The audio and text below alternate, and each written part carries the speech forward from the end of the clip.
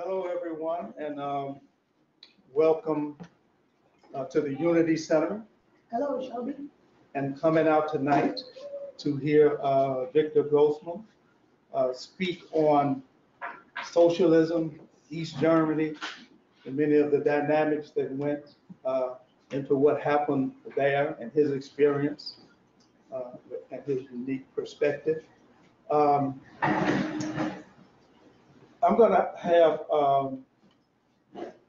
John Wojciech to introduce Victor.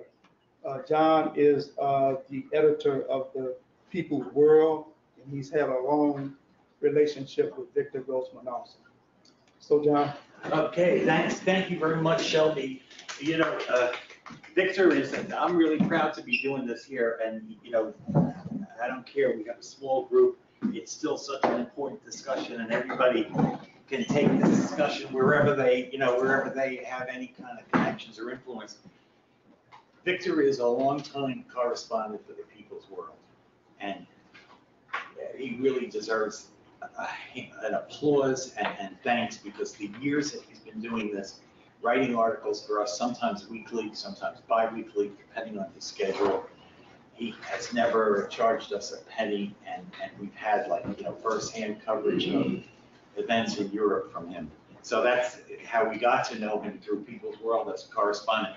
But Victor is just back. He's here from this is a stop for him on a national tour that's incredible. It started in April in Massachusetts, and it ends in July in New York City, and literally every place in between.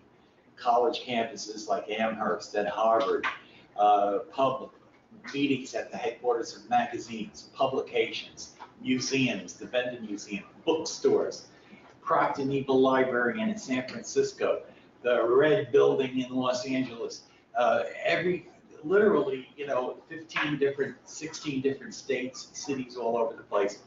And at his young, dynamic age, he has been really held up incredibly with this tour. So we will have, also he's a unique person, because, you know, he's been in the Communist Party how many years? 1945. 1945, he joined the Communist Party in the United States, but yet he was drafted. I mean, you know, he's a graduate of Harvard University, but an organizer of steel workers in Buffalo after he got out of Harvard. He was drafted into the Army, served in the U.S. Army, had to flee because of the McCarthy era. They were rounding up communists in the U.S. Army. That was in Germany. He spent an entire career at the GDR, raised a family there, everything else, and he's come out with this incredible book. And the reason one more sentence that I just want to tell you. The thing about this book, you know, there's a lot of debate. Is it worthwhile looking back at what happened in the socialist countries? This book is not just looking back at what happened in the socialist countries. It's taking that knowledge and applying it to where we are today and where we have to go, you know, in the future. So I think you'll really enjoy it. If you want a copy, he can autograph it. Victor, I'm going to turn it over to you. So, hello again. I should first mention that, first of all, that I grew up in a very left-wing environment in a very left-wing time in the late 30s, when my hometown, New York, but also the whole country, was far more left than we've known it since. And my family was too. And I was impressed by fights in those days, building of the CIO. Some of you know about the GM strike in Flint. The first newsreel I can remember was seeing the guys leaning out the window, triumphant that they had won that strike. The fight to save the Scottsboro boys, which was a fight led by the party. The fight especially to save Madrid and to save Spain, which was also led, as you should know and probably know, was supported only by two countries, Soviet Union and Mexico. Britain, France, and unfortunately the United States as well supported basically Franco and Hitler and Mussolini. This impressed me, and this is what helped me shape me as a Red. And when I got to Harvard, I should say at high school already, I was recruited into the Young Communist League, and its follow-up organization was the American Youth for Democracy, and that with that, I arrived at Harvard and found another fellow from the AYD who was from Chicago. He was here. He was active with the Farm Equipment Union in those days, which was also a left-wing union. And one day we were trying to build a youth club there. One day he came to me with a piece of paper like this and said, "You're a Red, aren't you?" I said, "Yeah, sure. Why?" He said, "Then sign this." What is it? Application for membership in the Communist Party. And my head started at thoughts. First of all, do you have to be a member? And the second thought was, gee, if I sign this, what could this mean for my future career? Because that was 1945. The Second World War wasn't over yet, but the Cold War had already begun. So it was not good to be a leftist already. So that we founded a communist group at Harvard, but we didn't publicize it as communists. We were really secret as a communist party, but we were very active in this AYD and in several fights. We fought on Jim Crow. We fought in the Steelworkers Union to try to prevent it from going further right. We supported a big picket line in Boston because a big department store was hiring only whites. And so, and in other ways, we were very active. After 45, the party said, our party is a party of the working class, but we don't have enough working class members at present. Would any of you, even with your diplomas at Harvard, maybe think of going into work in factory work? I was one of the three who said yes. I got first to Syracuse, where I couldn't get a job, then to Buffalo, where I did get a job and got to know what was new to me then from a middle class intellectual family. I got to know working class people with all the good and the bad sides to that. My colleagues were pretty conservative, were all of them racist, were, well, they were, I don't know if they were anti-Semitic or not, but in one thing I did learn was I've met face-to-face what we call class conflict. It was a daily fight between the working guys and the company through their foreman, of pennies basically, of fighting out a little more one way or the other.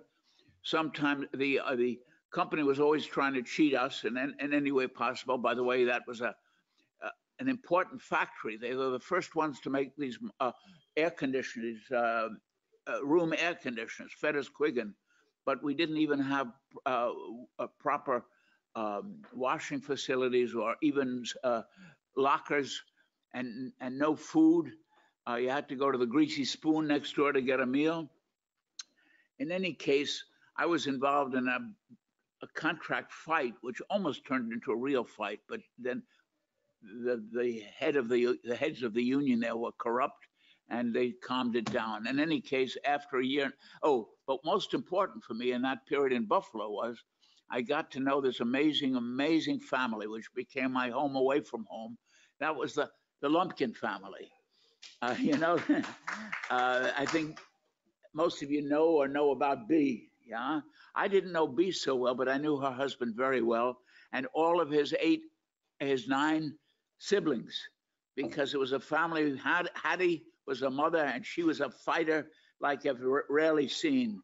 I still remember how she passed in the street somebody whose furniture was being taken out because they couldn't pay the rent. She got her kids to go get all the neighbors, and she got a whole bunch of neighbors, and they put them back in. And she was a terrific fighter and helped me too. And then, as I say, almost all of her 10 kids, one was a little too old and one was a little too young then, but 8 of them plus their spouses were the basis of the communist community in Buffalo. That was the heart of it. And this meant an awful lot to me. Also, selling the Sunday Worker in an area in Buffalo. It was one of these new projects in the ghetto. And I didn't dare to go into the white areas, frankly, because there I could have got my face bashed in or reported to the FBI. That's okay, leave it. But there I went around Perhaps I can tell you a little. I went around every Sunday selling papers through the project. It was all black families. As opposed to the white areas, none of the families, was one exception, none were hostile to me.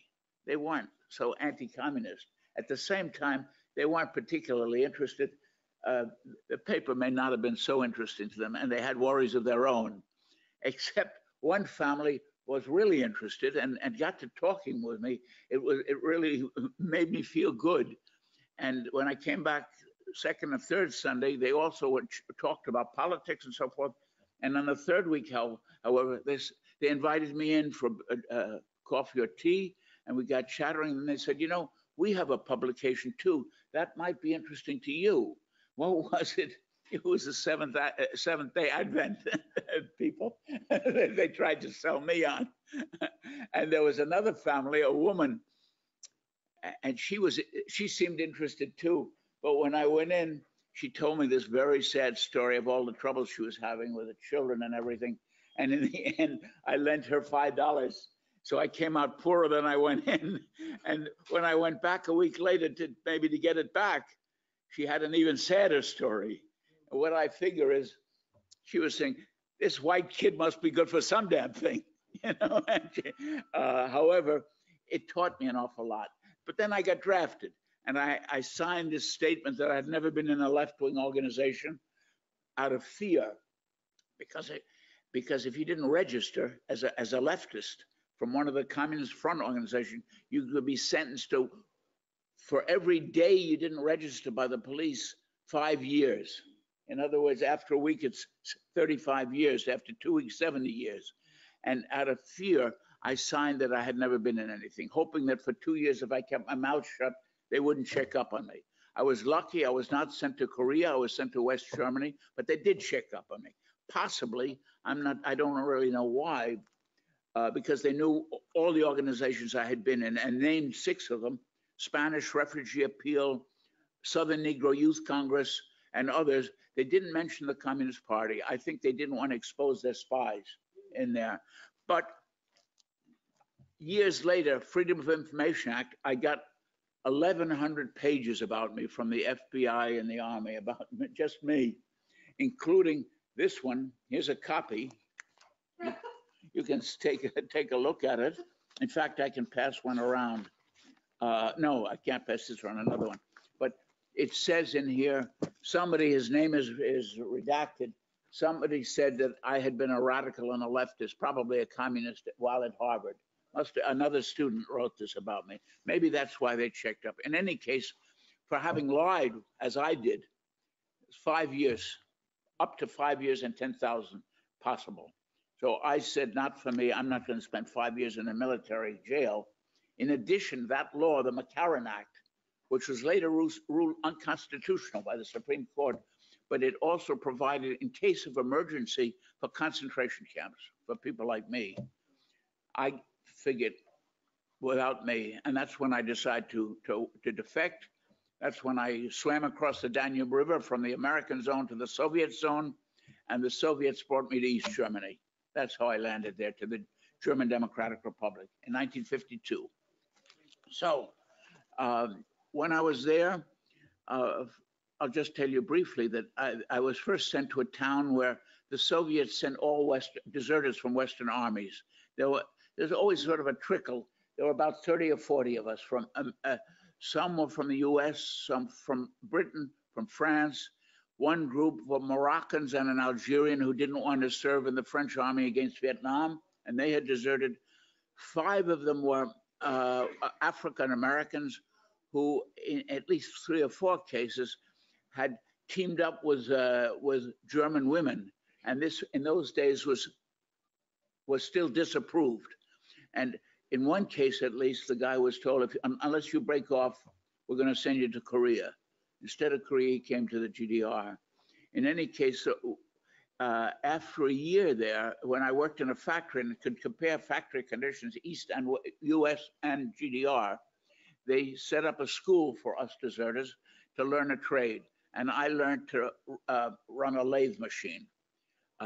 Amazing for me, because I've always been a technical idiot. but somehow I learned it.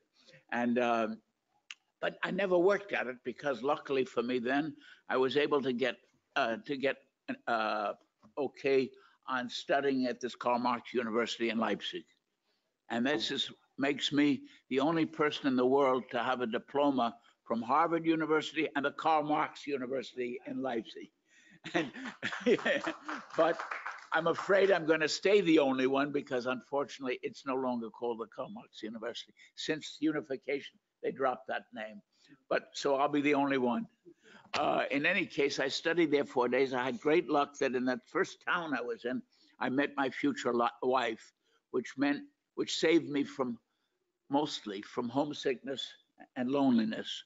I was very, very lucky to have this wife for over 50 years before she died, and 2 sons we had. So what did I see in the GDR? The first year was a tough year there. I should mention, I don't know if you know it, but first of all, the GDR is much smaller than West Germany. It was much smaller than West Germany. It was almost free, had no natural resources. West Germany had plenty. We had in the East only low-grade, cheap coal, which are called lignite. It's hardly coal, it's almost half wood. And it's stinky, and it takes a lot of processing to use it. But it's all they had. They had that in great, great quantity, but that's all they had. And not only that, but they paid reparations, whereas West Germany paid almost no reparations. East Germany paid well over 90% because the Soviets and Poland had been so completely destroyed in the war that they needed desperately to catch up and to rebuild their economy. They needed this and took it from East Germany, whereas the Western companies didn't need it so much and said to West Germany, you don't have to pay anymore, partly because already by 1947, if not earlier, the United States and the West generally realized this West Germany is too important to keep down. They've got a big, big, important industry, even though a lot of it was wrecked. It's still there, and the skills are there, and the resources are there. We're going to build this up as a base against the East. And we in the East had very little, no Marshall Plan, on the contrary, no resources. Not only that, a good part of the management, which is so necessary in a factory or enterprise, had been pro-Nazi. And when they saw the Soviets coming and German communists coming to East Germany, they took off for the West.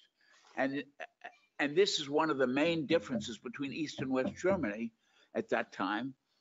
From the East Germany, even before the GDR was formed, they threw out and confiscated all of the big war criminal companies like Bayer, BASF, Siemens, Deutsche Bank, Krupp, Tyson, which had made billions on slave labor during the war, which had built up Hitler, most of them. They were the really guilty criminals in the world. And they all came back to power in West Germany. In the first year or two, some of them were sentenced to prison. Only a very few, a small number, but they got out by 1950 because now the idea of the United States was build West Germany up to oppose the East. But that meant, of course, we had in the East very few people with management skills. And even it was even tough to try and train a new generation because a lot of the professors had also been Nazis and taken off for the West. Excuse me.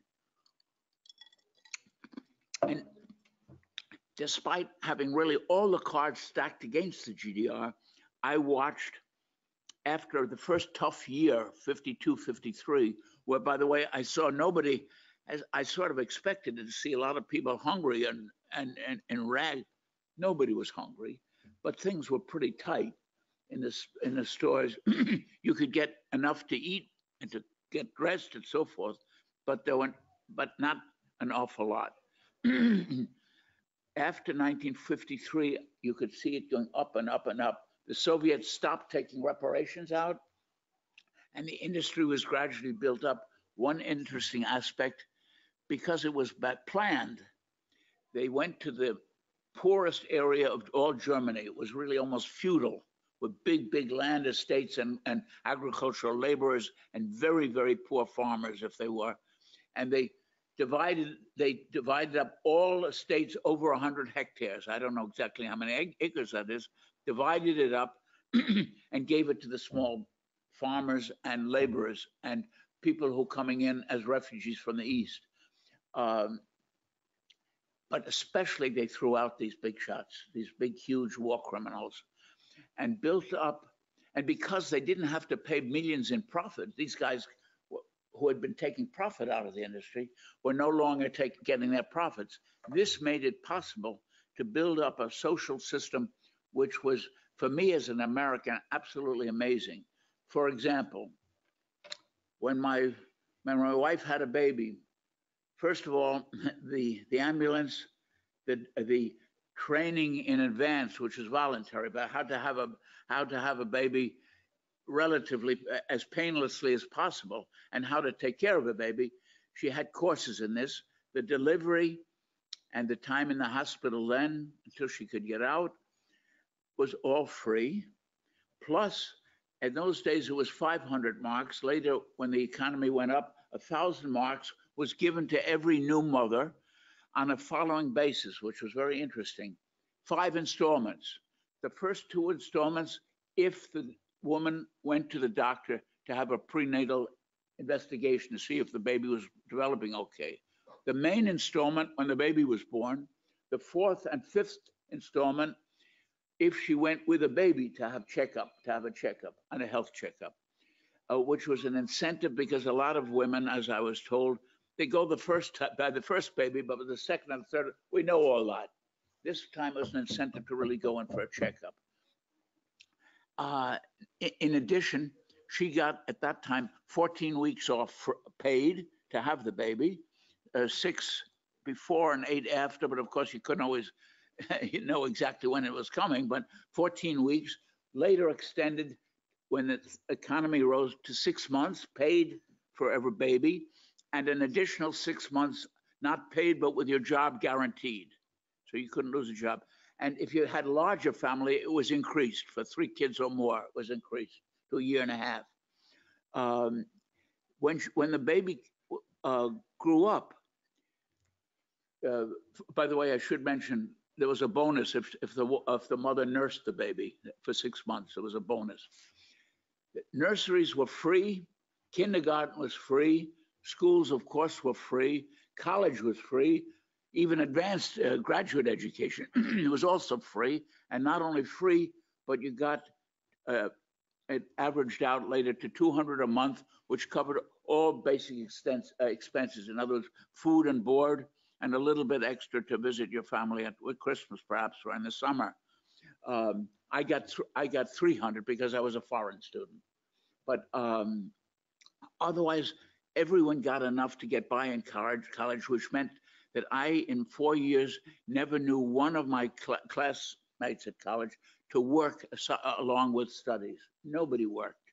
If they want, maybe in the summer vacation, but otherwise nobody worked. And you were guaranteed a job in your trade when you graduated, which meant that nobody was scared about what would happen afterwards and have to serve tables, etc. I should add, not so many people were taken to college. They were more choosier with college because they never took more than they expected 4 years later to be able to give a job to. And there was also one rule: you obliged, if demanded, that you spend the first 3 years after graduation where they sent you, in your trade. And this was usually used for medical students who were sent to rural areas where there are too few doctors, in the hopes that maybe they'd settle there and improve the rate of doctors. That was the medical side was, by the way, as I say, all medical and dental care was free.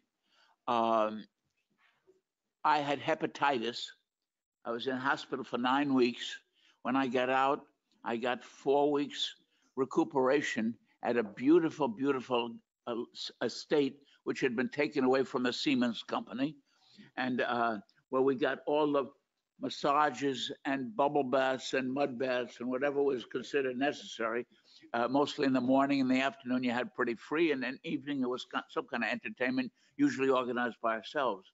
But that was 4 weeks, also all of it free, including transportation, and 90% of my wages.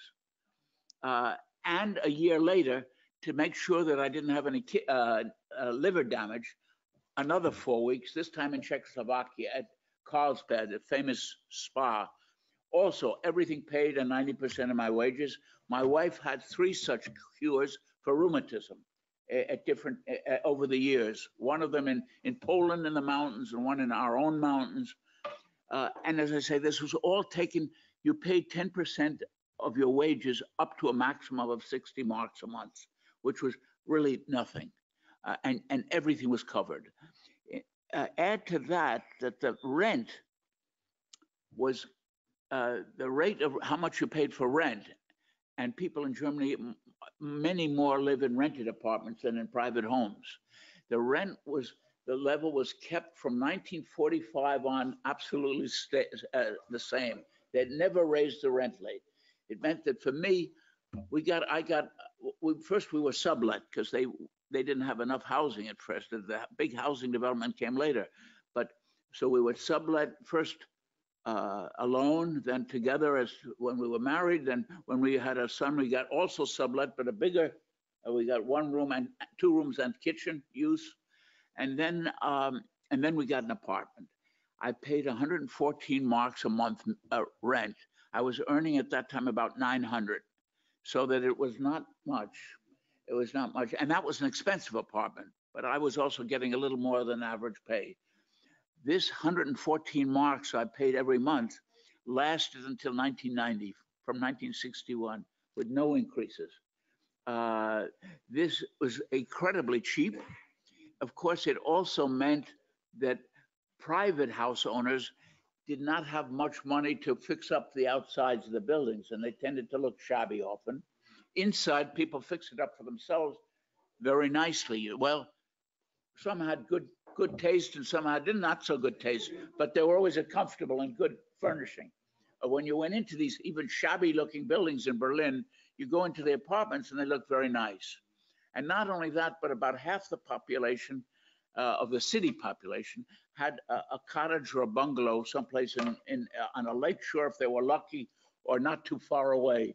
And this they paid very little for, and this is where they went in warm weekends, and then in summer, if they didn't go off on vacation some other place, because you could get through your factory, you'd get a 3-week, no, a 2-week, was it 2 or 3 week vacation, I forget, but for 30 marks, which was nothing. It was just like that. Everything covered: transportation, food, lodging. At the beginning, you had to bring your own sheets and towels. Later, that was not necessary. This was not,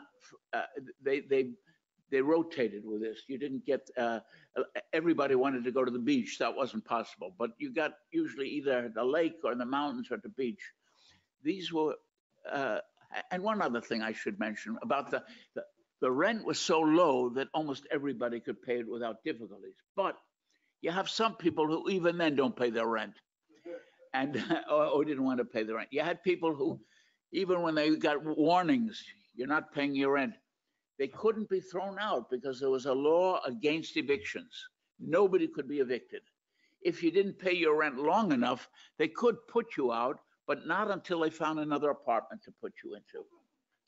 A cheaper one, of course, and a not as good a one. But nobody was thrown out on the street. So that in 38 years, I never saw a single soul sleeping in the street or in the park, and never saw a beggar. And these were really wonderful accomplishments for people, which, as gradually the economy developed, there was more and more to buy, more and more variety. Everybody, I think just about everybody, lived comfortably.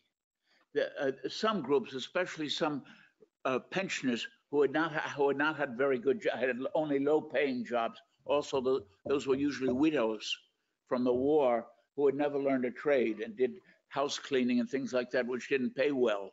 But they got a pension, and they got, everybody in the whole country by rule was entitled to a hot meal at lunch, and that's the main meal in Germany. So that you got it at your factory, you got a hot meal, or at school, or at college, or wherever you are, you got a hot meal for almost nothing. It was a very, very small sum, supported by the unions. So this was a social aspect. Another aspect which was important to me, they not only threw all these big Nazi companies out, they threw the Nazis out. This meant that the schools which had been mostly, the teachers were mostly Nazis, about 70, 80, 90%, all cleaned out. The Nazis were thrown out of the schools. There was the Nazi judges, which was almost all of them, and prosecutors thrown out. In all spheres of administration, in the colleges, in every field, the Nazis were thrown out. This means that all of them were thrown out from the schools, if possible. A few slipped through, but not every Nazi was thrown out of a job, because an awful lot had been. If they had not committed any nasty crimes or anything, they were able to reintegrate into the economy, and eventually to hold jobs in lower levels of administration and the town or council or such. But the top level, the Politburo, which was a government basically, there was a government, a regular state government, but the main ruling was by the party, which was the Communist Party and the Social Democratic Party joined after 1945, but only in East Germany. West Germany, that was prevented. In East Germany, they combined, and before long, the Communist Party, though smaller in number, but also with the help of the Soviets, became the dominant factor. Some of the Social Democrats were very satisfied with this, like my father-in-law. Some were angry at this and kept ties with the West, where the Social Democrats were very anti-communist. This made for trouble, and it meant, and not only that, but you had a whole population who were, after the Hitler years, they were sick of Hitler because he had caused so much death and destruction, but they were against any kind of ideology, an awful lot. And here, a relatively small number of communists, with the help in the first years of the Soviets, had to try and change the whole society. It was not easy, and it was sometimes unpleasant because the newspapers were one line only.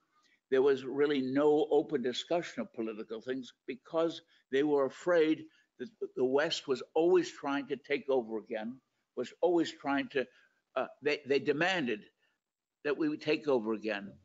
This made many people unhappy. That's why they never won over everybody. I would say, I estimated that you had about 15, 20% who are really devoted fighters for socialism. You had about 15 or 20% who are fiery against socialism. That means for capitalism and sometimes for fascism. And the ones in the middle, the large group, vacillated. If things went better, they were more pro. If things went worse, because we had ups and downs all the time, then they tended in the right. You couldn't generalize, each person is different, but that was the general trend. It was a constant fight there to win over people, especially young people. Sometimes it succeeded very well. The youth movement had a terrific solidarity campaign. The whole GDR, this is what I love most about it also. Whereas West Germany supported Franco in Spain for years and years and years till he died, the GDR was for the underground, for the anti-Frank. In Chile, the GDR supported Allende as long as they could. Pinochet, the fascist, was supported by West Germany. The GDR supported North Vietnam with Ho Chi Minh. West Germany supported the American war against the Vietnamese. And most interesting, in Southern Africa, especially South Africa and what later became Namibia and Angola, the GDR supported them with very many methods, published their newspaper, and did everything they could to help. West Germany supported apartheid with weapons and the rest of selling them, not giving them, but selling them weapons. This made for all kinds of contradictions. And one other point I should mention. I mentioned that the big companies built themselves up again in West Germany. Not only that, but what's hardly known in the United States, as soon as the very topmost, best known Nazis, some of them are hung, some of them are jailed, or not, usually not all too long. A lot of them escaped to South America, or some of them to Washington. But above that thin level, the Nazis basically took over in West Germany. They ruled the roost. And here I worked for a little newspaper, a bulletin, which told that story, among others, in English. And this was our expose in one field alone, in diplomacy, the diplomats. We found, well, we made a map, or we had a map made by an artist, on every country where the ambassador of West Germany had been a member of the Nazi Party, we put a swastika. And this is what it looked like. I'll pass it around. You can take a look at it if you want. There were so many swastikas on here, it was very embarrassing for the West German government. The ambassador to the United States and to Britain had to be thrown out. And we had especially dirty about one ambassador as a young diplomat during the war. He was not an ambassador yet. He had reported to Berlin in Holland, 1/3 of the Jewish population is already gotten rid of. He boasted to Berlin. And this SOB was now ambassador to Switzerland. But it created such a fuss, such job, that he had to be withdrawn from Switzerland, and he was then appointed ambassador to Argentina, which was where he was okay, because they were fascists there too. And this was the story all around. As I say, not all of them had been very nasty Nazis. Some had just joined for their career, but some were really vicious types. And they ruled the government of the second cabinet. I don't know about the first one, but it was similar. Second cabinet of the 21 cabinet ministers in the government, 10 had been members of the Nazi Party. 11 had been officers in the Nazi army, and the rest had various jobs too, most of them, if not such jobs. This was true in the universities and the newspapers. The judges were the same judges who had been condemning people for opposing Hitler. It was the same bunch of prosecutors. It was in the teachers, an awful lot of the teachers were still Nazis. I just spoke with a young woman on my trip, with one who went to school there, and she told how being anti-Nazi got her in trouble with her teacher. In the GDR, it was just the opposite. And our best books, our best theater, our best films were anti-Nazi films. Some of them really wonderful films, which were never seen in the West. They were boycotted in the West. So why did all this go down the drain is the big question. Basically, because those big shots in the West, these big companies, never gave up their hopes of retaking what they had lost in the East. Not only the factories that they had lost and the banks, but the chance to expand was blocked by the GDR there. They couldn't move eastward. And they had to be careful, for example, not to engage militarily, because the GDR said German soldiers should never be sent outside the country ever again. With Hitler was enough, no German soldiers outside our borders. Because of that, the West Germany couldn't really do any other change that either without looking very bad. So that there were no German soldiers outside of Germany until unification, 1990. Very soon after that, you had German warplanes throwing bombs in Serbia. And after that, you had you didn't have soldiers in Iraq, because the opposition to that in Germany was so strong that the candidate for the leader didn't dare to support the war in Iraq. He helped a little secretly, but never could send troops. But then when Afghanistan came along, Germany sent troops to Afghanistan. When fighting began in Mali, they sent troops to Mali and to other places. So this was meant that the barrier which the GDR represented was gone.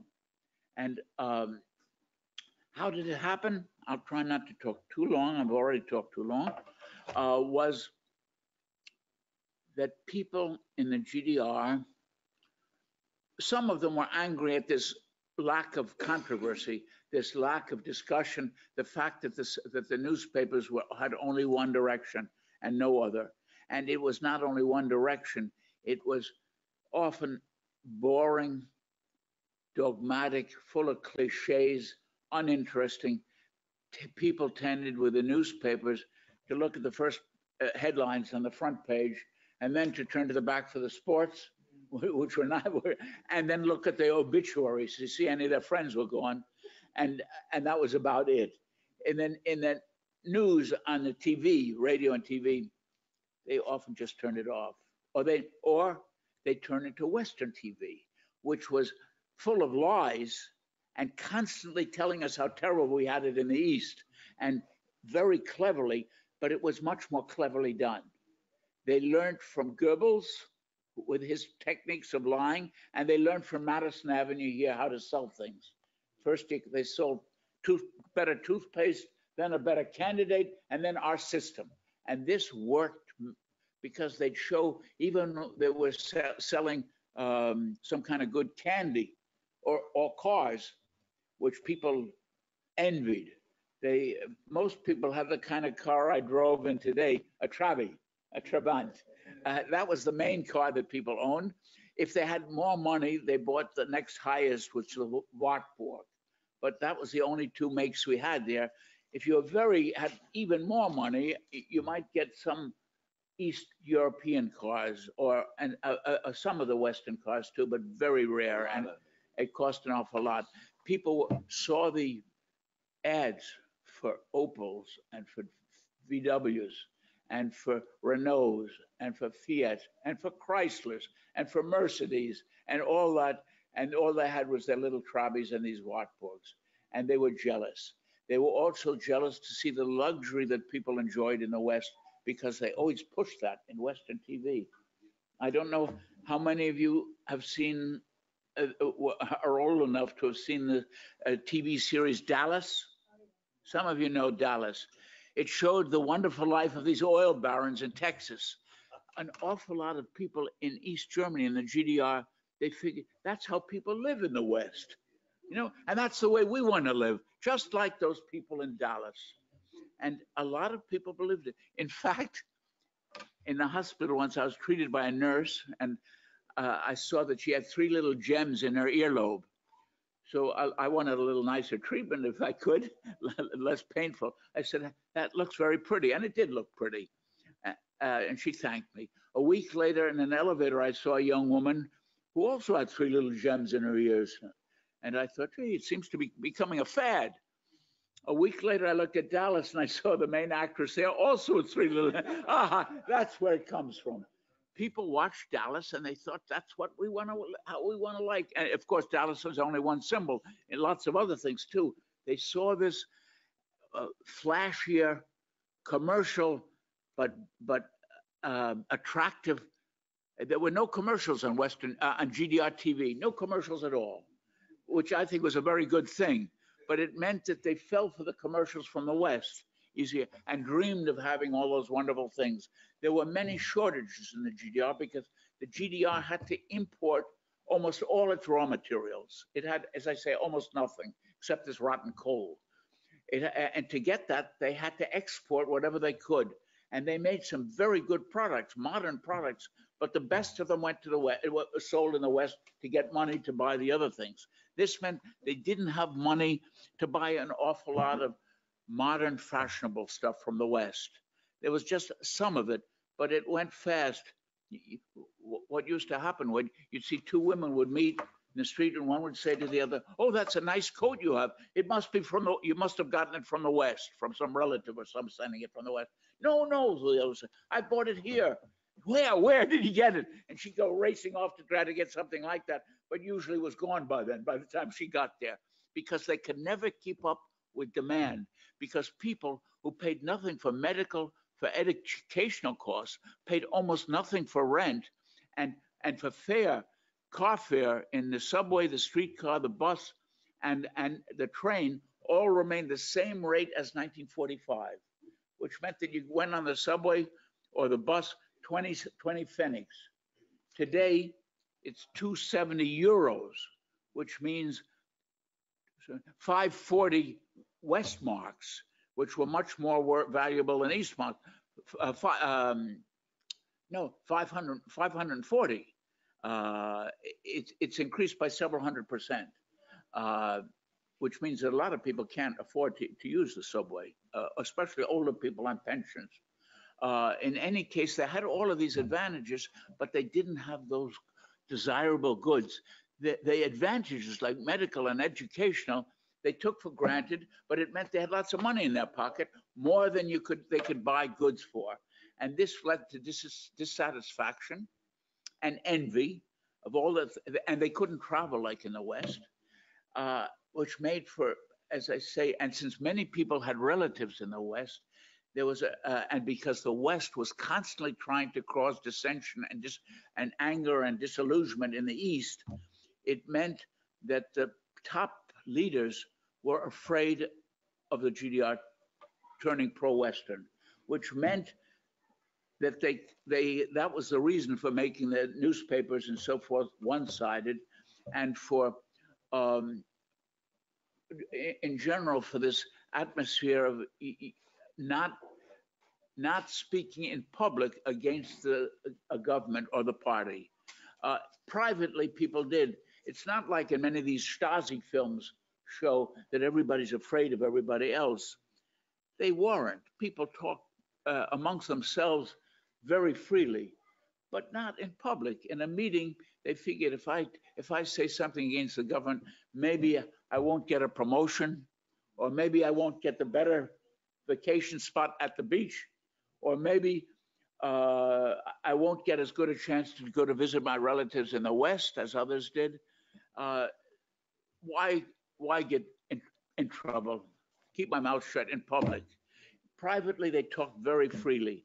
This Stasi was really everywhere because they were really afraid of being taken over by the West, which is what happened. So that was basically the reason for it. But of course, when you have people in a police or something like state security, the tendency is for many people, many of them join out of patriotism and being anti-fascist. But of course, you also have a tendency to people who like to use exercise their power and muscle to go into police jobs and such jobs, so that they could be unpleasant, very unpleasant in cases if they thought there's real opposition.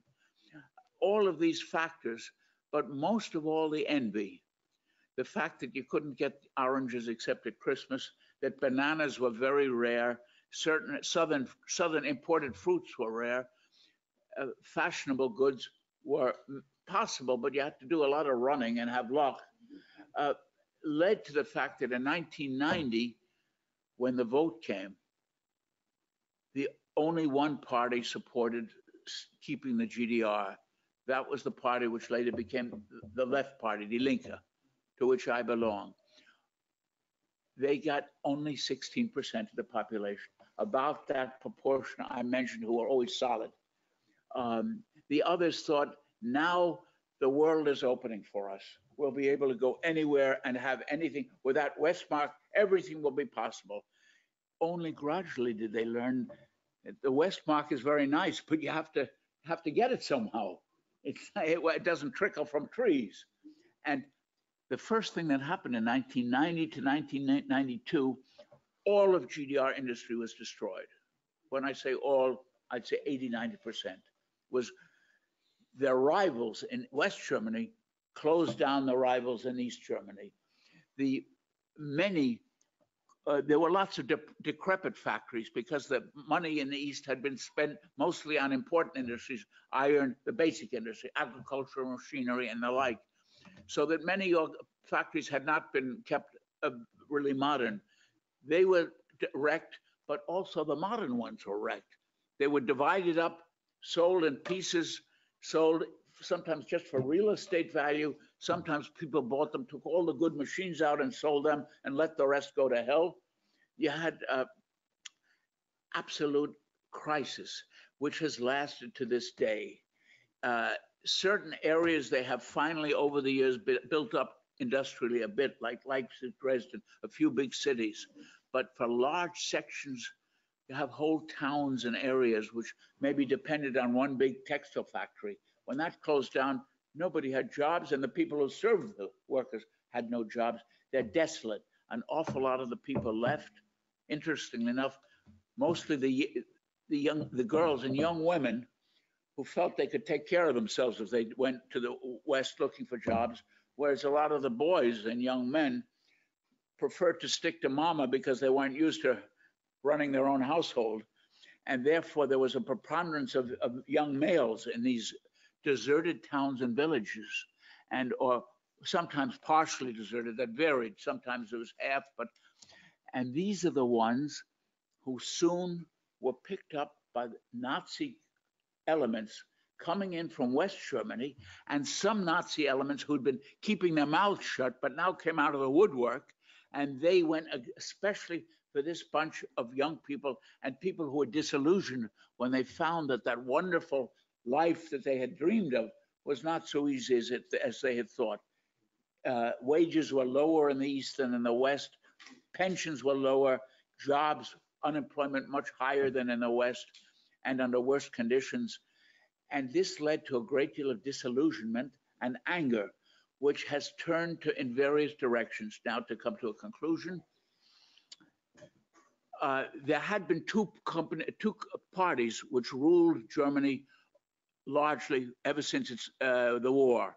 That was the Christian Democrats on the right, that's Angela Merkel, and the Social Democrats on the left, which are very much like the Democratic Party here.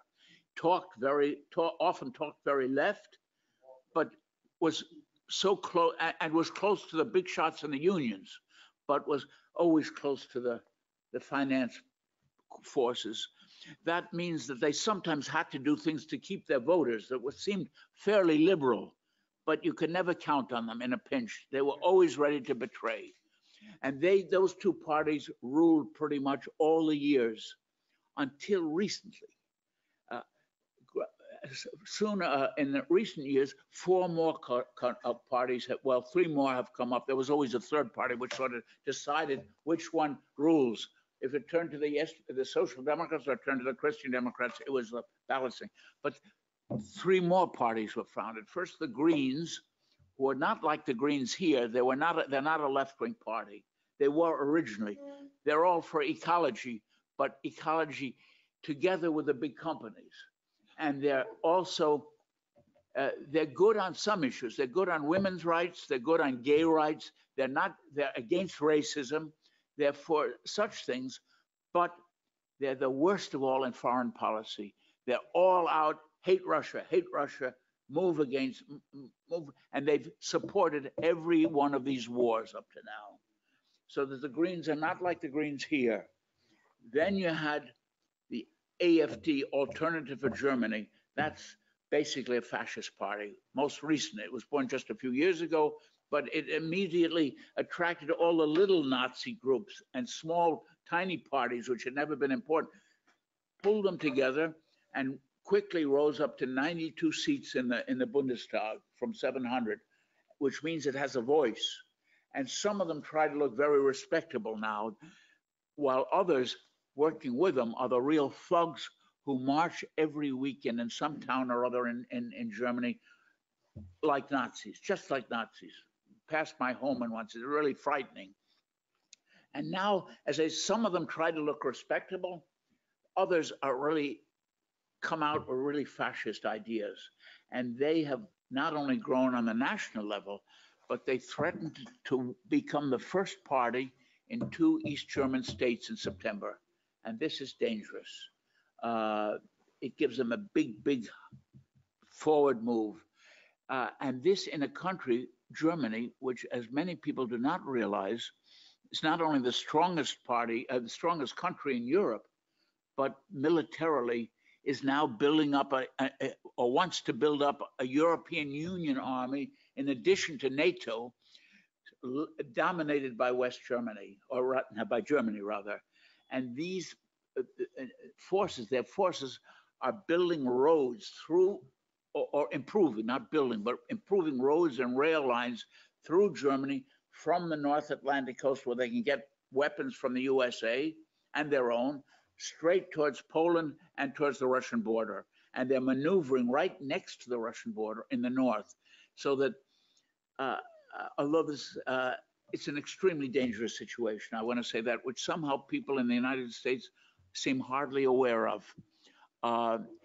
Finally, a word to the party I belong to, which is the Linke, or the left, which was made up of the remains of the old ruling party in the East, which pretty well fell apart with unification.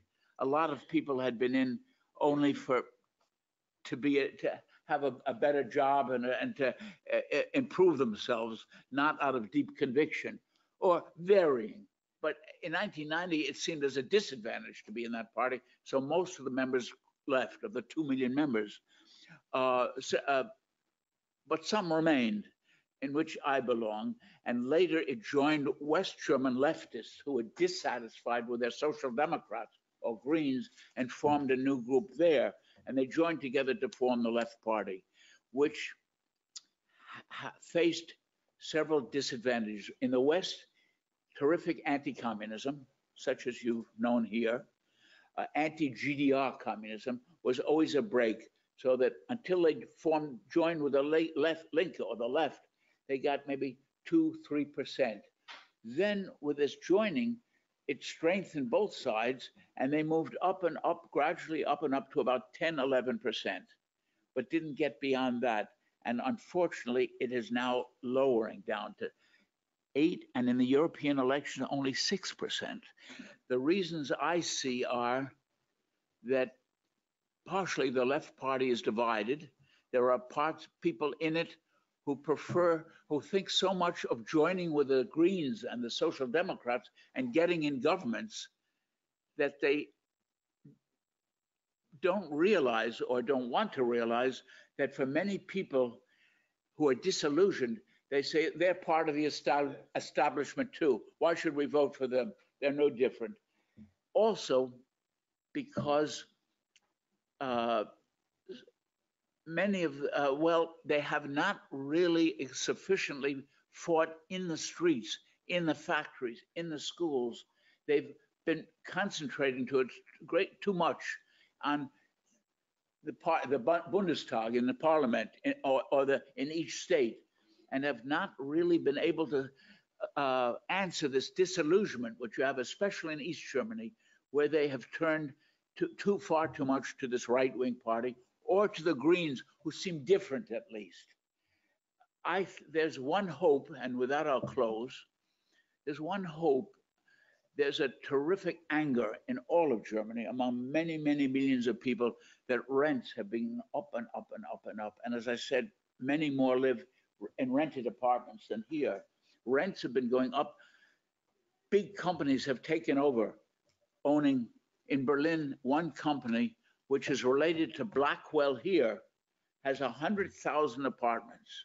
And what they do is they repair something, improve something, and raise the rent 3 times, pushing out mostly elderly people who've been there 20, 30 years and have no place to go, except way out in the sticks maybe, and even then it's not easy. And they're really desperate. And everybody's worried either their rent has gone up or they're afraid it's going to go up. And this has gotten people so angry that at a rally several months ago, 40,000 in Berlin showed up. There were rallies all around the country, but in Berlin there were 40,000. And the left party, the Linke, has adopted, luckily for me, a slogan which has emerged in this fight against the worst of these companies, called Deutsche Wohnen, German living.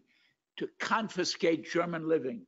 This is a really socialist slogan in a way. And it caught on. Whether it continues to have an effect and how well the left party fights for it down below, not up above, also up above in the parliaments, but down below among the people, will help determine whether the left party moves ahead. And I should mention there are various differing ideas within the left party, which has various groups. It allows various like fractions of there's one rather right wing, not right wing, but more direction social democrat. There's one for Cuba supporting Cuba. There's one for Christian group. There's a gay group. There's a trade union group. There's a small enterprises for shopkeepers and stuff. And there's one, the Communist Front, Communist Platform, to which I belong, and which tries to work with also with left-wingers and communists who are not in the party to try to get fighting going and to tell people not to forget, whether they're in the Linke Party or not, that we have to fight for improvement in rent, social questions, because they've been getting worse since unification. Those advantages I speak have been cutting, but not to forget a final goal, which is I see it, and I think you see it, to get rid of these big monopolies altogether, to have only people get money from their work that they've done and not from other people's work. This is the big goal. And not everybody remembers this goal every day, but I think it's false for some revolutionaries to call out practically the revolution tomorrow. That's stupid and often damaging because the media loves that. But not to forget the main goal, the future goal. That's the key question, I think, in the United States and in Germany and everywhere. And I'll close with that. Thank you.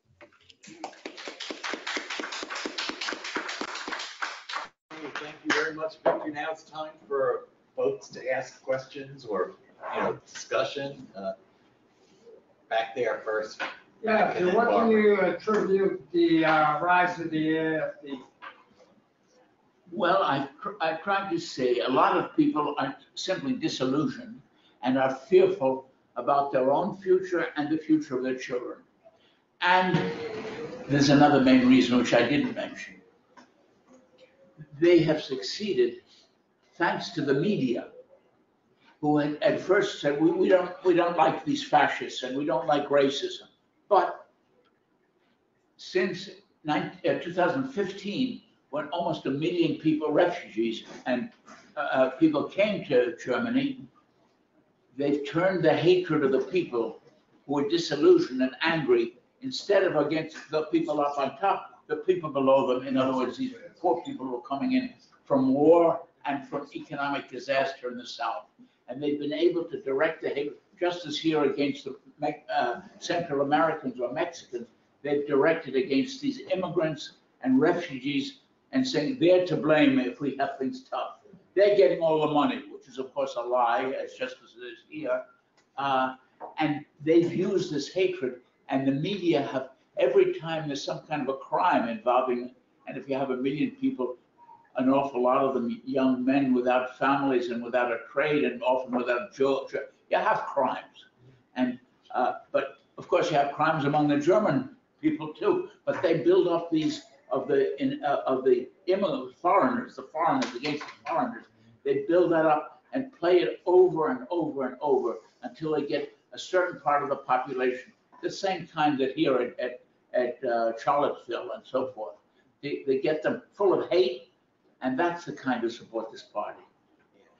Including not only the worst hateful kind, but the kinds who may not go out in the streets hitting foreigners, but who say, they're to blame, they're getting everything instead of us. And we don't know what's coming, and it's their fault. And that's where they get their support. Were the immigrants taking jobs from the Germans? No, they're not taking jobs from them. No? It's very slowly, a certain number are being integrated and getting apprenticeship and jobs, but they're not taking jobs away. Yeah, I'm going to call on people online too. Just one little privilege of adding to what Victor said. The AFD doesn't reach people with swastikas. And when I was in Berlin during the last election, they had these beautiful posters with a lovely young blonde woman lying in a green meadow with flowers around her, and she was pregnant. You could see from the poster, and it said, you know, Angela, a lot of the people who had supported the immigrants said, these are new Germans. And the poster just simply said, you know, we don't need new Germans. We can make our own. And, you know, it's little subtle emotional kinds of messages and posters like that that they use. Online, can we take one of those people? Yes. And then we'll go to Barbara. We'll start with Lowell then. Lowell. Hold on. Lowell, your mic is open. Aloha, Victor. This is Lowell from Hawaii. I really enjoyed your presentation. The question I have, I just got your book. About a year ago, I got Margot Honecker's memoir that she wrote with Louis Corvalon, the former head of the Chilean Communist Party. And I'm wondering if you've read that book and what your thoughts about it are if you have read it, and connected with all that, what other books can you recommend besides yours and perhaps Margot Honecker's can you recommend us to read about East Germany? Thank you. Go ahead. I'm afraid I have not read the book. I followed her story as well as I could, but I have not read the book. Margaret Honecker was the Minister of Education while her husband was the head of the party for years.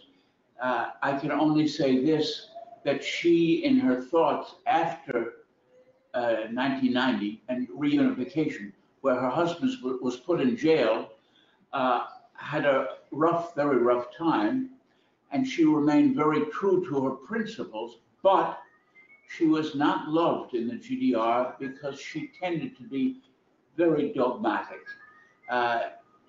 Looking at her husband was not particularly favored either.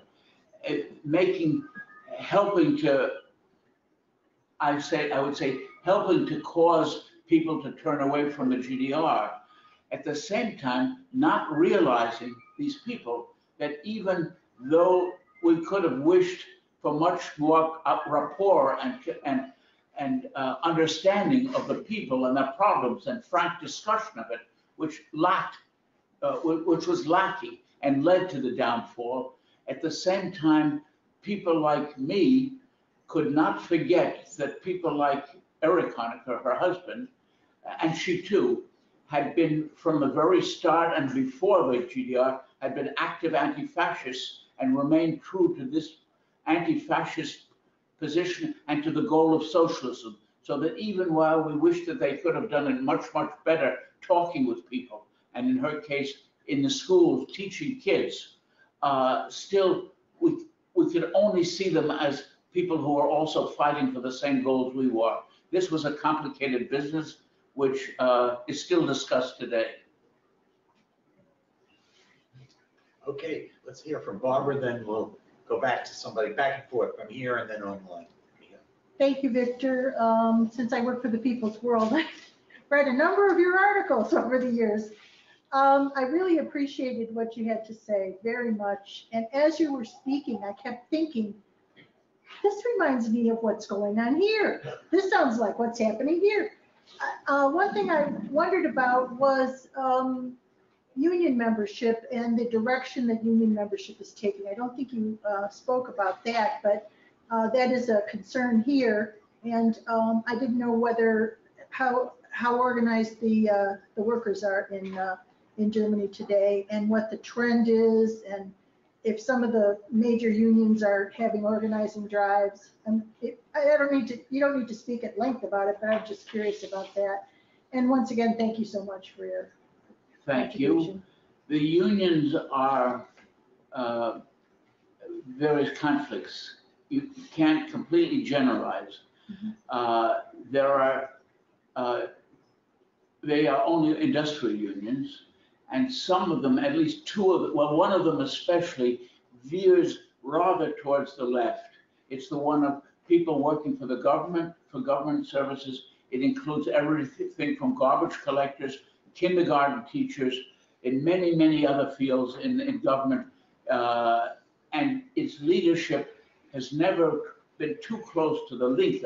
They tend sometimes to be for the Greens where they can, but without associating themselves with one party. They are a fighting party, and they are, not party, I mean union, fighting union most of all. Second, the largest union is the metal workers, which includes all machine and everything else. Their youth movement is pretty far to the left. The leadership is not mixed, partly, you would say, in a way corrupt, because especially in the auto industry, the auto workers, which is the main export industry, they are privileged in a way. They have managed to get somewhat better position and secure position, and for that, they're not so militant. In fact, now, to a certain degree, newer workers, including some of the immigrants, have been given jobs there, but at a lower rate. The old attempt to split, with two tiers, two levels. And so one union, the miners and chemical workers, are very conservative. They're to the right. So and the teachers union is the furthest left, interestingly, but not the most powerful.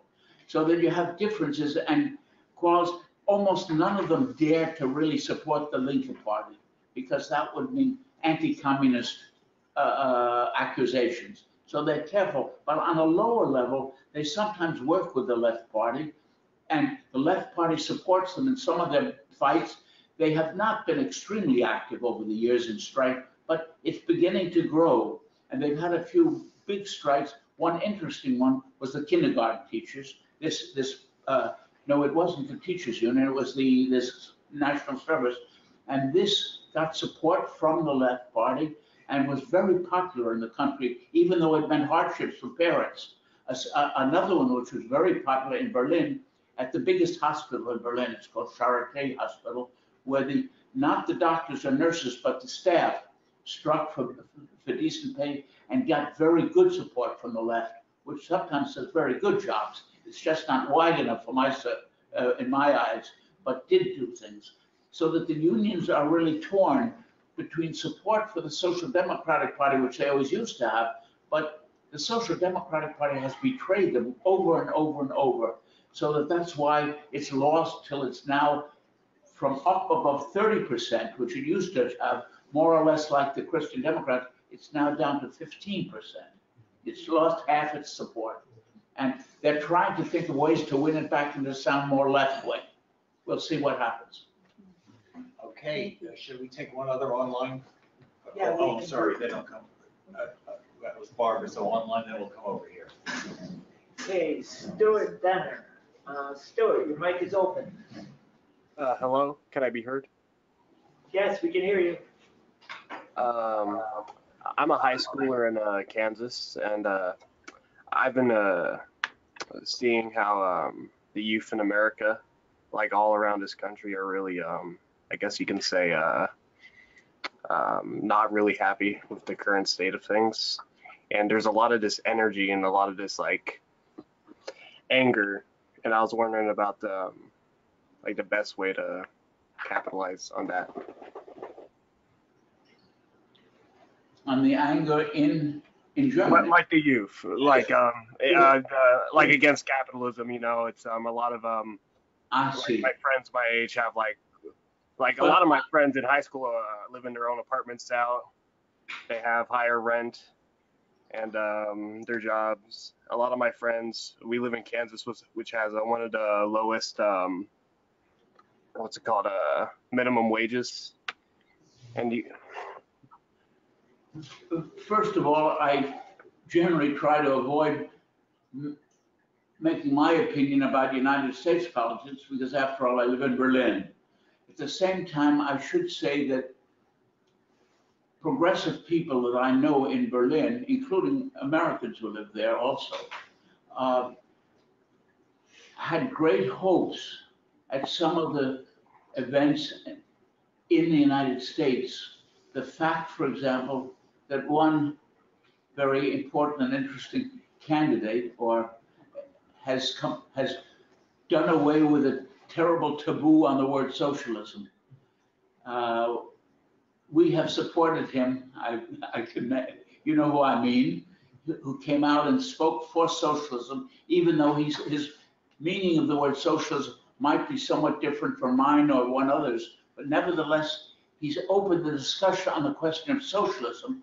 And I would say, if I were to make a judgment, that the important thing in the United States, as in Germany, is that the varying groups who are fighting for their own needs, whether that is women's questions, Black Lives Matter, gay lives, Mexican or Latin people, or people for environment, that they keep on fighting for those things, and especially the unions, fighting for their rights and defending themselves against more attacks. The best example, as far as I know, is in the teachers, and especially we've admired the teachers of Chicago, but not only, or West Virginia, and also Oklahoma. These are things which make us hopeful that, but if all of the different groups fighting for their rights should continue, but should combine their efforts, and never forgetting what I think is the most important of all, the fight against the danger of war,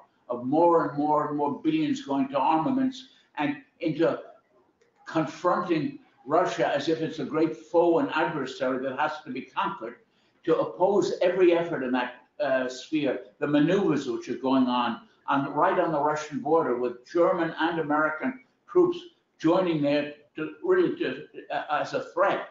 I think that if these groups can get together here, but also in Germany, the groups fighting for rent reform and so forth, if they can get together and move together, they can really have an important effect and perhaps bring both countries, which are two of the most powerful in the world, forward. Okay, thank you. Over here, Shelby. Yeah. This is something that I ponder about. With all the external forces coming down on the GDR, if I understand what you're saying correctly, you think that the German government was still too rigid? The GDR government? Yeah, yes. Still too rigid. And so I guess my question is, how could they have been less rigid? And do you think that would have saved the GDR? That's one, and I want that mostly. And then second, just quickly, is the length of, is the membership becoming younger in age? First to the second question, evidently, especially in West Germany, there are more and more young people joining, or there were in the last year or two. At present, I don't know, because there has been a drop in recent, at least in the votes. I don't know about the membership, but in the last 2-3 years, there was an encouraging growth, because a lot of the membership of the Linke Party in East Germany had been in the old Socialist unit, the party that ruled the GDR, and are still the old faithful, but they're getting very old and dying out. So that was a reason for the decrease in votes and in membership. But there seems to me, especially in the last 2 years, a growth in young people, some very enthusiastic. The important thing is to involve them in battles and fights for their rights. That's the way to keep them and hold them. And that's still not always learned so well. And that leads me to the first question. The GDR leadership never really learned to speak to the people, partly because of their past.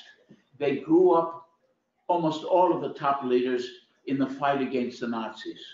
They suffered terribly in it. If you look at the members of the Politburo, which ruled the country basically from start to finish, first of all, they were getting old, and therefore not. That's also a handicap. It doesn't have to be a handicap when I think of myself, of course. But that's a handicap there too, if you see my cane.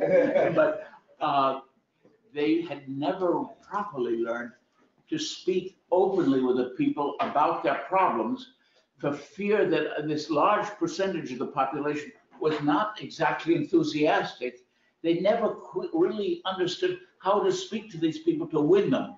There were, plus you get an awful lot of bureaucrats and people who just out for their job, and in any government, but here too, who were not so much interested in furthering the cause of socialism.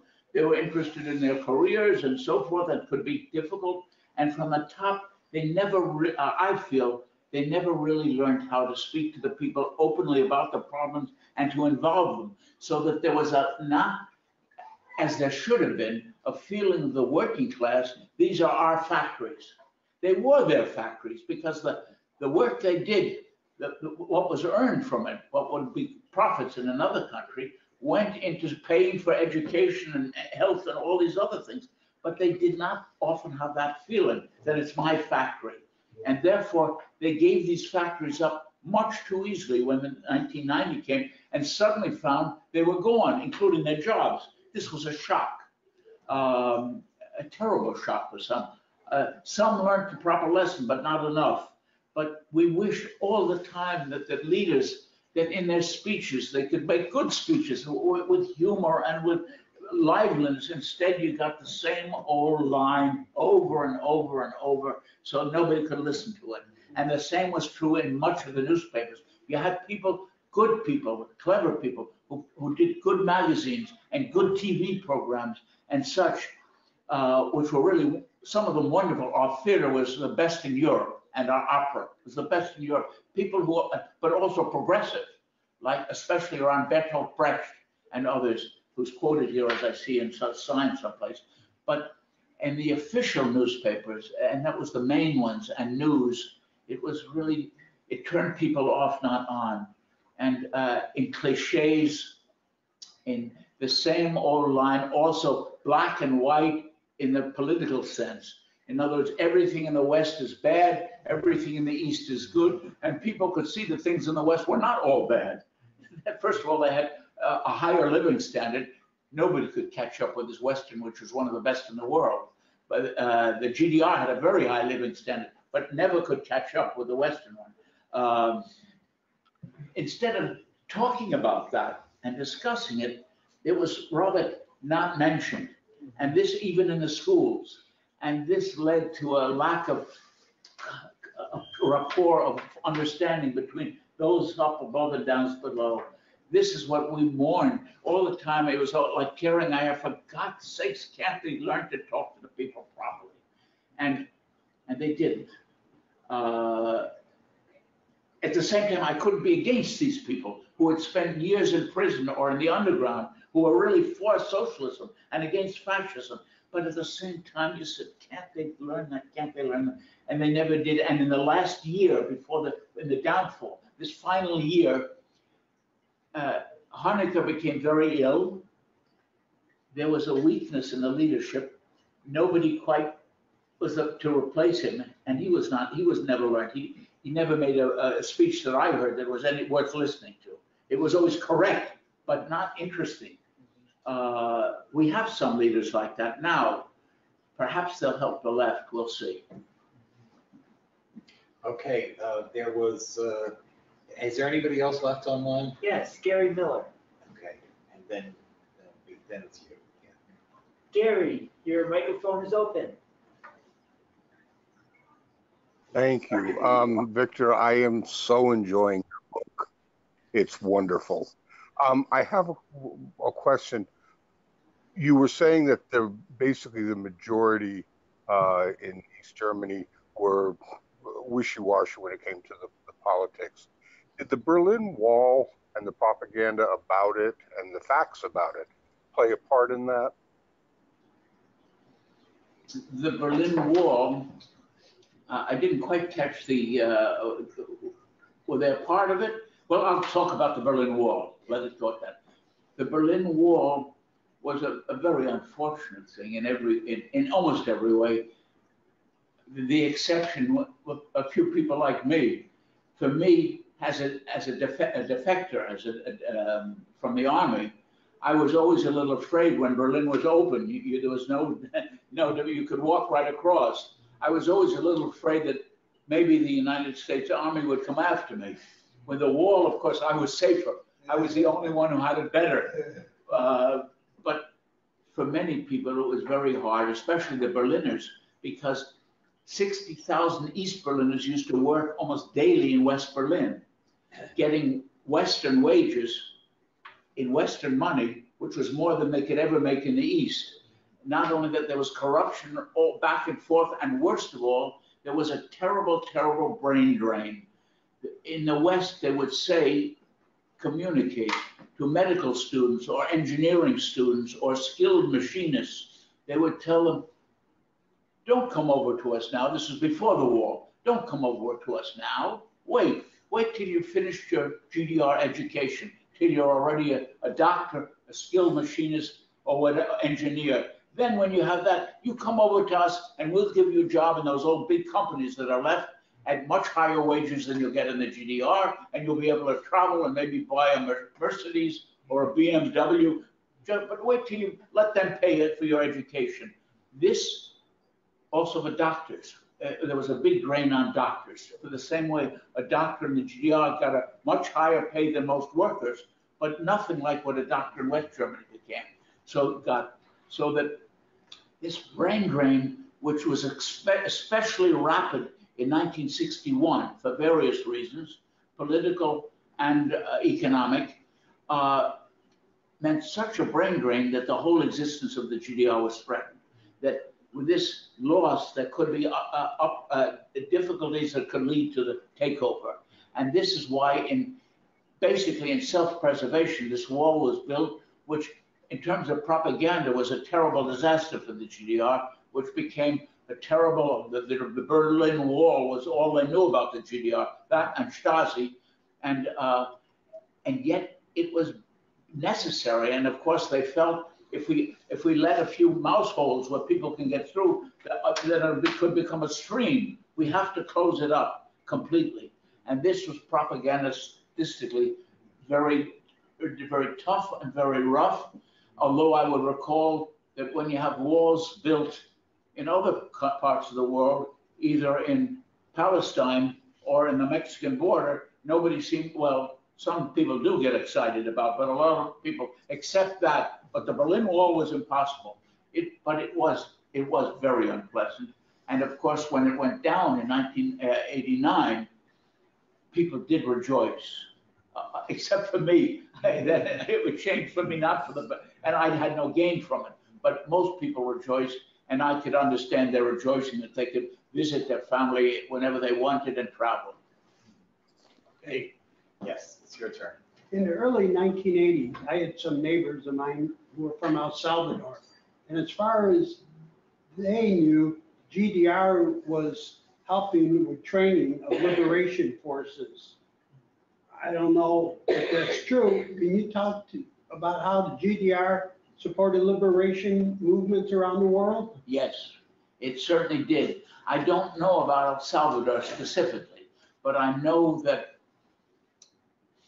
for example, in Nicaragua, when it was under progressive leadership, they set up a clinic with the best German doctors and nurses and Nicaraguans then for everybody free of charge, which was so good that some of my Harvard classmate of mine, who was a research scientist, was full of wonder and amazement at how wonderfully they had set this up. But not only that, they supported in many ways the freedom movements, especially in Southern Africa, all around Southern Africa, in many ways, not with weapons, but with help and advice, and also in terms of helping their exile movements, as in the South African case, where the GDR published the regular magazine of the ANC in exile.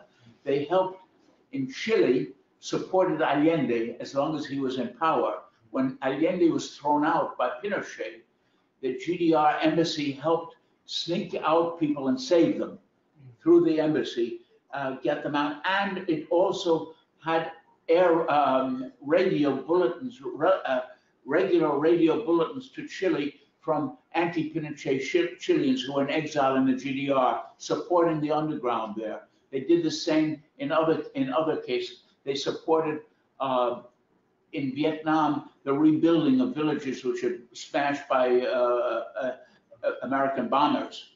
And in Algeria, they supported the French, the Algerians in achieving independence. Wherever there was such a fight, they supported it in any way they could. This was really a dramatic thing. And I might add, in some cases in the United States, the most famous is Angela Davis, when this Black American fighter, and communist she was threatened with a death sentence. There was a giant campaign in the GDR among young people and children to help Angela and send letters or postcards to Angela with the children with a rose off and a rose for Angela. And there were so many of them, they came in sacks and sacks and filled truckloads, literally, going to California to the court. The judge there didn't know what was happening. He was so amazed where all these trucks full of letters were coming.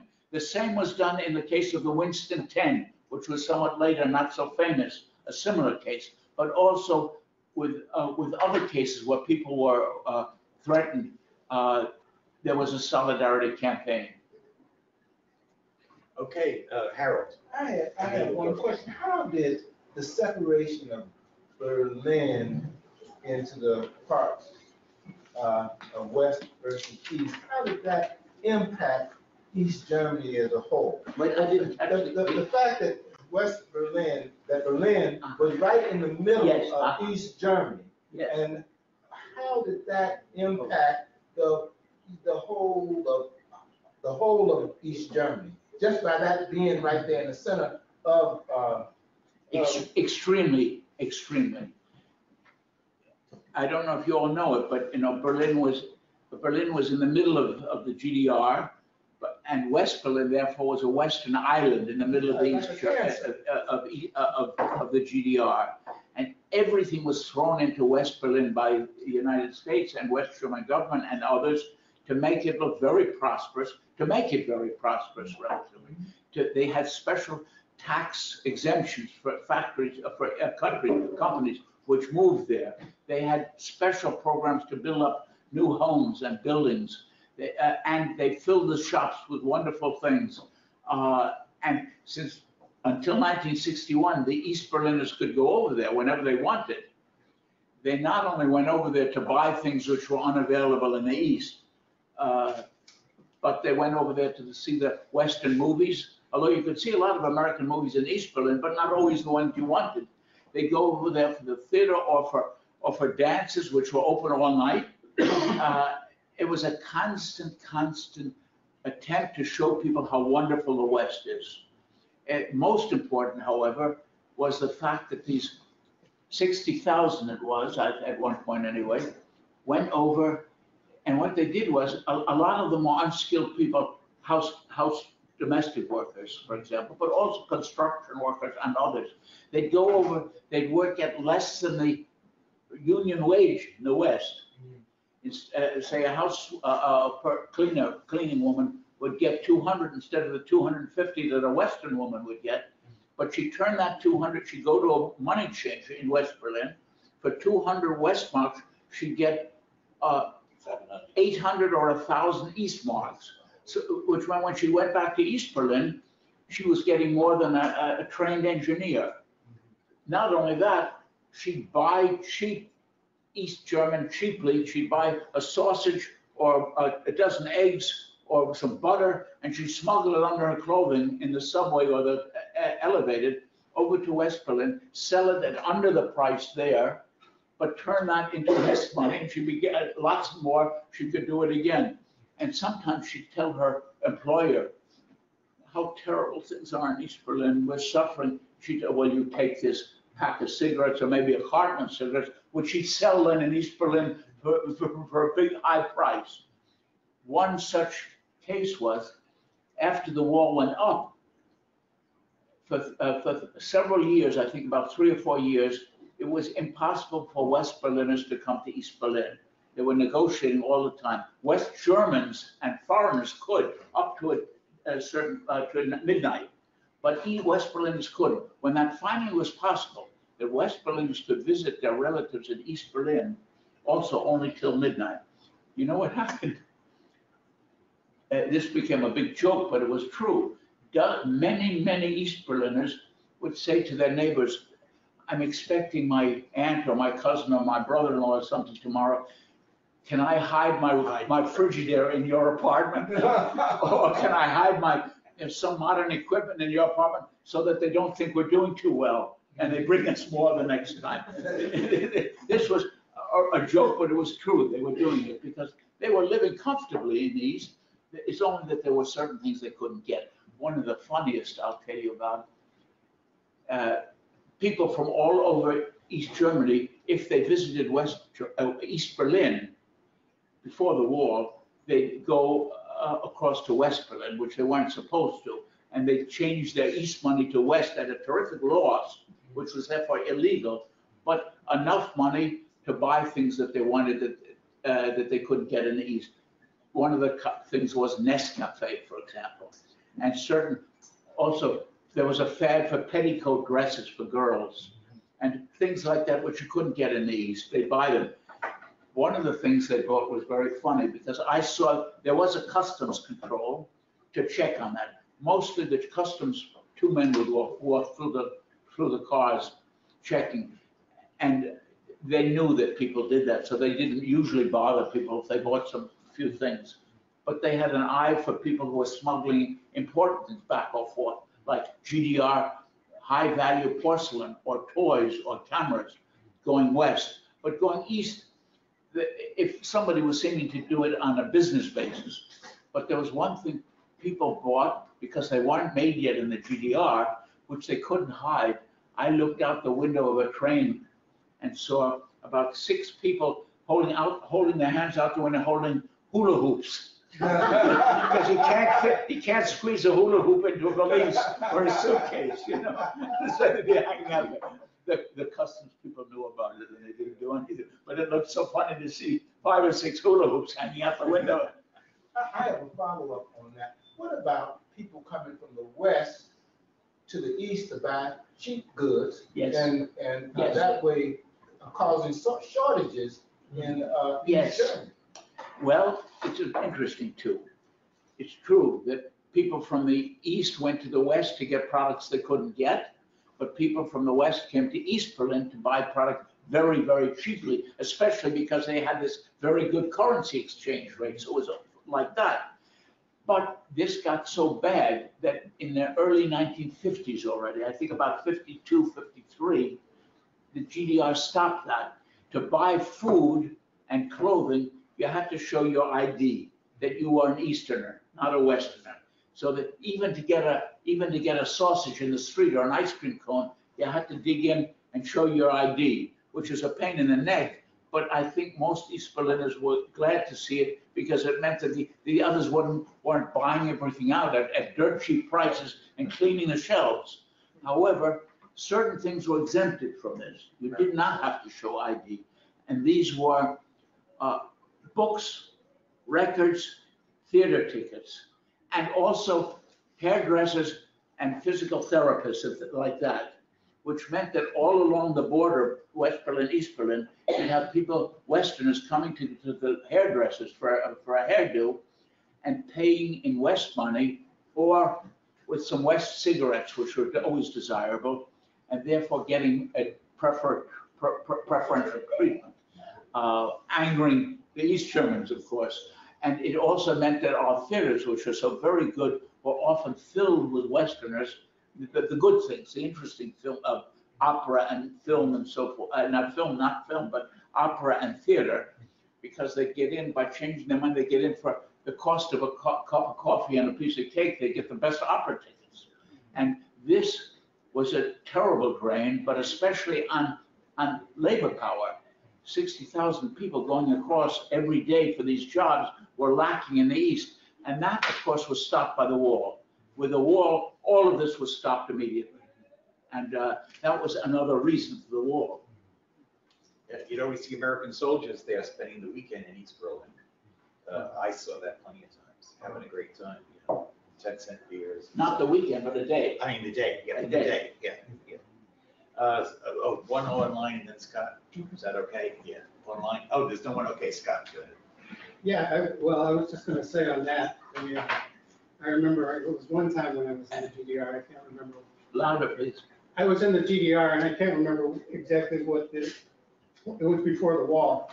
And I remember, I was, in a department store, and all of these GIs were coming in to buy stuff in there, and so I walked up to them and I said, how come you guys get to come here and buy stuff? He said, oh, because for GIs, we're allowed in any sector. We can go, we're with the occupation, I guess you call it, and we can go any place we want to go.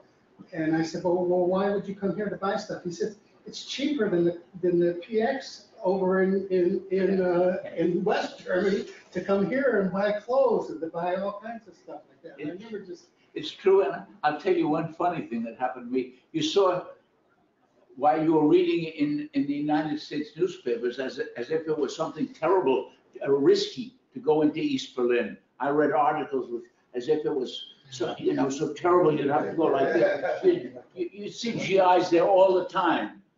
They go on day visits. They come with buses, and then they can walk around all they want and buy all they want. And they bought lots of special things like souvenirs and so forth, very, very cheaply, and tapestries and all kinds of things. Once I heard 2 or 3 of them talking and laughing, and I was curious. And of course, I didn't want to betray that I was an American, but I wanted to listen to what they were talking. I didn't hear much, but one thing I did catch, evidently they thought these were Russians. The people were Russians. They were so confused about the politics that they thought that East Germany's Russian zone, they called it, so it must be Russians. But I'll also say this, I'll remember, and I can show anyone a picture of it. We had an annual Solidarity Day in East Berlin. A big central square. Thousands came, often to buy souvenirs from foreign countries and so forth, buy newspapers. All the newspapers had stands, but we also had solidarity stands. One of them was for the Wilmington 10, these 9 black guys in Wilmington, North Carolina, and 1 white woman. And we had a stand collecting signatures. And there was a crowd listening. I talked. I spoke about it. And a bunch of GIs came along, and what was interesting was, first of all, they were a mixed group, black and white. Perhaps that was conscious policy. I don't know, to send in groups like that. But interesting was, they asked what we were doing, and I explained what the Wilmington case was, and found that the 3 black guys knew immediately what the story was. The 3 white guys had never heard of it. It was a sharp difference, but all of them signed, including the white guys, even though that was televised in GDR television. They risked it, or they didn't worry about it, and all signed. I have a couple of photos of that here. Scott. One other thing. Go ahead, Scott. Another irony that I wonder if you notice it in Chicago is that if you go downtown Chicago and you see all of these big glass buildings with all of this light, and they have internal gardens and all of these things to make them very livable. The real irony is that the original designs were from GDR architects who were building working class homes, and they were thinking about the health of people, and they thought about they thought about how light affects people, and they thought about all these different kind of things. And those ideas came to be corporate America all over the place when they build these huge apartment complexes and stuff like that. They build them based on these original designs that were started by GDR architects. So I must say that that's new to me. I never heard that American architects learned from the GDR. Oh, in Chicago, yeah. I'd like to find out more about it. It is true that in these big housing projects, which were often ridiculed in the West, they were called worker silos because they were 10 and 13-story high buildings. And of course, when they were first built, they were construction sites. It wasn't very nice, but before long, when they had the shrubbery and trees and grass and playgrounds and everything, they were really very nice. And this is one of the things, however, which helped to break the GDR, because Erich Honecker, when he became the head of the party, promised partly to build up confidence. He promised by 1990, every family will have a decent modern apartment. In other words, with central heating and sanitary everything, which was not the case in the old days. And there was a giant program of building houses, but always, as you say, with kindergartens and schools and usually a clinic if it was big enough, and grass and green and playground and so forth. This was true all over. Sometimes the architectural design was very nice. Often it was simple and prefab panels usually, but it was necessary to make housing for the people. They never accomplished this goal and the GDR came to an end, but I think they built close to 2 million of these new apartments, which in a country of 16 plus million people, 2 million times, say averaging 3 in an apartment is a good many, since many had already been built. So that it was but cost billions. And this is one of the things which led the economy, along with military defense, because West Germany was building up its army to the most modern extent, and the problem that electronics were necessary in modern machine building, and electronics was something the GDR hardly had any of, and couldn't get from the West or the East, and had as a little country to try to compete with IBM and Sony. This cost billions. They could never catch up, but they had to keep trying. Those are things which helped to break the GDR, financially, and put them in debt, which was finally pretty tough and rough, the debt. And yet those social questions I've meant, the cheap rents and so forth, they stayed, and the medical care stayed till the end. I got a question though. I actually had a question. Yeah, go ahead. We have an online question. Oh, online question. Actually, we got two. All right, well, let's take one of those and then you. The first one is from Chris Griffin. What do you think is the best way currently to fight the rise of the far-right ideology we are seeing today in places like Europe, America, and Brazil? Not an easy question. The only way I say is that all people with progressive goals could overcome their differences on relatively minor matters or on old quarrels which they once had and fought over, which, however, are often today pretty irrelevant or unimportant, to overcome their differences and to join the various struggles which they're engaged in for their own rights, to merge them into a political movement. I think eventually, well, whether in an established party but with no illusions, or in a new party, that depends on the country. It's different in every country. In Germany, I still think it must be necessary to maintain and to build the Linke Party. In the United States, it's more complicated. In Brazil also, perhaps to put together some of the left-wing parties in Brazil and to join together, if they can, to overcome the fascists. But the main way, as I see it, is for all progressives to join in really fighting for the rights of the people in all their problems and all, because these billionaires who are taking over the world step by step, ever fewer and fewer are gathering the billions, either hiding it away or spending it on yachts and huge skyscrapers to break their hold on it, and fighting them with every means possible, which means with strikes, with demonstrations, with rallies, with petition campaigns, and always remembering that question, as I mentioned, avoiding war. which will end all our problems in complete destruction, but to join these different struggles for similar goals for sometimes certain candidates, sometimes certain parties, but always remembering that the main power has to be not with individuals, but with the people organizing to fight for their own rights. All right, I'm gonna take Scott's question, and I'll take, one more after that. But I just want to remind everybody that it is 10 minutes to 9. At 9 o'clock, we've gone 2 hours. Yeah. We said we would go like half an hour over the webinar time, but we've kept the webinar going, I guess. But I just want to remind people that maybe we should try to wrap up by 9. So I got Scott, and then I have CJ. Okay, are you familiar with the Industrial Gewerkschaft Bergbau Chemie Energie Union?